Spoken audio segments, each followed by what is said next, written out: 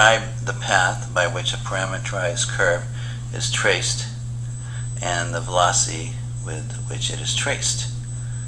So first thing we notice is that the x of t looks like a cosine of an angle and y is sine of an angle, so we know we're going to get some part of a circle, but we'd also realize that the t values are only going from 0 to 4, not 0 to 2 pi, so we're only going to get part of a circle.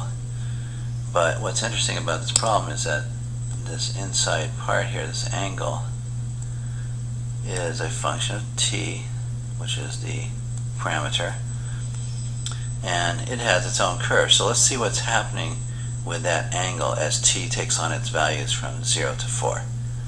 So first we're to see that at t equals 0, the angle, which is this expression, is 0.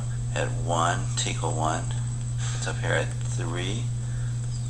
At t equal 2, it maxes out at 4. At 3, it comes back down to 3, and at 4, it comes back down to 0. So the first thing we realize is that the angle is not reaching all the way to 2 pi, because 2 pi is, this is 6, so it's beyond that. 2 pi is way up here somewhere, and the curve never reaches that. So we're not going to get a full circle because we don't have t going a full period at 0 to 2 pi. So when we plot our t's and get our x's and our y's, these are the points that we get.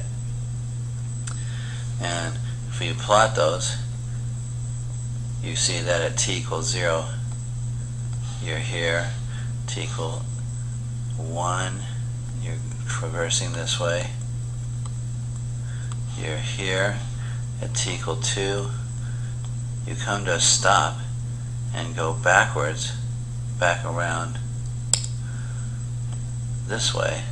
And that's because the angle, which is a parabola over here, is going up with values till 4 and then coming back down. So the angle, which is 4 radians,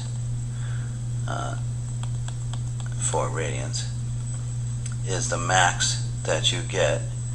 So the particle stops here, returns back, comes back this way. By the time you get to t equal 3, you're back here again,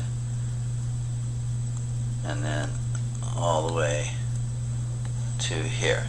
So the description of the motion is that the particle starts off fast at the beginning, fast, slows down to, stops here at t equal 2, and comes backwards and speeds up back to here. So now let's look at the animation and see if that's what happens. So here we have our animation set up with the equations put in, and now we're going to see if the animation bears out the fact that this is supposed to go real fast, slow down, stop here, turn around, come backwards, and end up speeding up back to here.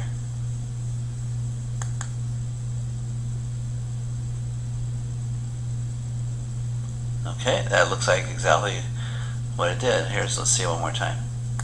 Fast, fast, slow down, come to a stop, fast, fast, fast, stop.